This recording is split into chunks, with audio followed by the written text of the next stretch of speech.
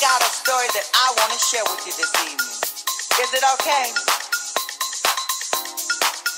I recently had an incident. This motherfucker climbed up on top of me, the littlest dick you ever seen in your motherfucking life.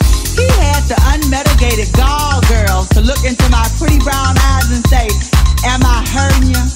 I was like, hurting me? Mother, why tickling me? Get the fuck up off me, leave the coins on the dresser and hit the door.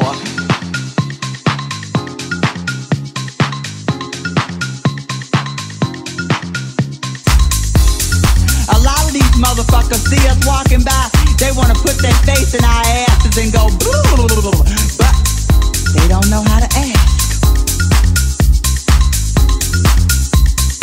I recently met this motherfucker. He comes by my house. We're sitting up there drinking a little wine and cocktails. We go to the bedroom.